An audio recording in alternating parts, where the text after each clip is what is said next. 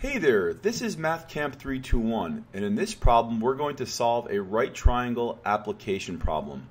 The problem is, from the stage of a theater, the angle of elevation to the first balcony is 19 degrees. The angle of elevation to the second balcony, which is 6.3 meters directly above the first, is 29 degrees. And the question they want to know is, how high above stage level is the first balcony? Hint, you will need two equations. I've included a diagram, and one strategy that I'd like to offer is when having a diagram like this where there are multiple triangles, to go ahead and label each vertice so we can talk more easily about those triangles. So that's what I'm going to do now, label the vertices. Now the primary question that they're asking us is to figure out how high above stage level is the first balcony. So if we look at our diagram, the first balcony is over here, and we want to figure out how high off stage level that is. So that means I'm going to call this little segment here CDX. Now, in going back to the problem and looking at some of the additional details they give us, they tell us the angle of elevation to the first balcony is 19, and we can see that here in the diagram. But they also tell us the angle of elevation to the second balcony is 29 degrees. So at this point we've got lots of different triangles going on in this diagram. We've got triangle ABD, we've got triangle ACD, and we've got triangle ABC. Now for our purposes and using the sine, cosine, and tangent ratios, we can only focus on the right triangles. Those ratios only work in the context of a right triangle. So I need to pick out the right triangles from this diagram, and as another strategy, redraw the right triangles separately down below so I can more easily work with them. I'm going to go ahead and do that now. So at this time I've redrawn the two right triangles. The smaller of the two, triangle ACD, has an angle of elevation of 19 and an opposite side of x.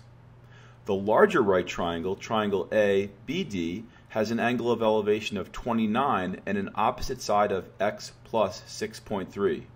To make that clear where I got the x plus 6.3, we have the x over here and we've got the 6.3 there, and I just add those together to get the segment BD. As I look at the two resulting right triangles, I'm given two angles of elevation, and I know in each case the opposite side.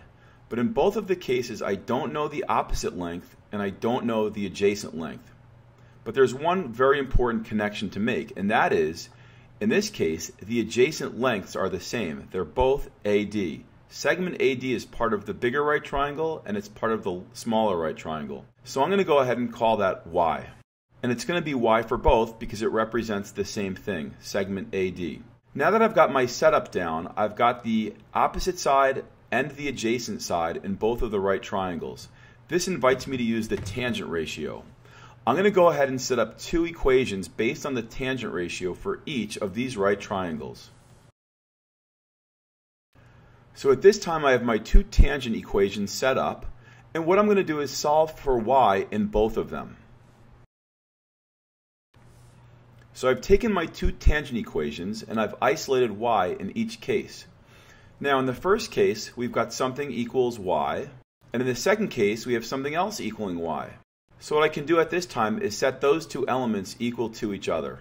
Unfortunately, I'm running out of space here, so I'm going to have to get rid of something. So you can always rewind the clip just to see what the diagram or whatever else I get rid of looked like. I'm going to get rid of this whole chunk right here. And at this time, I'm going to equate the two things in the ovals. Now that I've equated the two results, I'm going to cross multiply in hopes of solving for x. Because there are two x's available and they're on differing sides of the equal sign, I'm going to have an x party moving them all to one side. All terms with x will go to the left, all terms without an x will stay on the right. Now I'm going to factor out the x on the left-hand side. Unfortunately, I'm running out of even more room, so I'm going to have to get rid of the diagrams. And for my final step, I'm going to do division.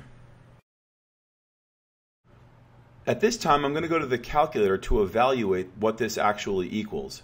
A couple of things. Make sure you're in degree mode, and also if you're using an older model calculator that doesn't have the fraction template, it's a little bit tougher to enter this in. You want to make sure there's a clearly defined numerator with parentheses and a separate clearly defined denominator with parentheses. So if you have an older model calculator, you might want to think about something like this: the whole numerator divided by the whole denominator. Also keep in mind, whenever you press sine, cosine, or tangent, an open parenthesis is started, which you have to close. So it's going to look like this, and like this, this, this, this, this. So again, if you have an older model calculator, there's going to be a lot of parentheses. I'm going to call up the calculator right now and do this with you. So I've got my calculator on. I'm going to check the mode, and I'm glad I did because right now it's in radian mode. So I've switched it over to degree mode.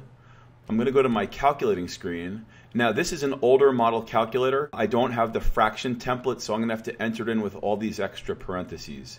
So we've got 6.3 tangent 19 divided by tan 29 minus tan 19. Notice again all of the extra parentheses. I'm going to press enter, and that should be my answer. Rounding to the nearest hundredth, we get x equals 10.33. And to be clear, because the diagrams are now gone, we just figured out how high the first balcony is from the stage level, 10.33 meters.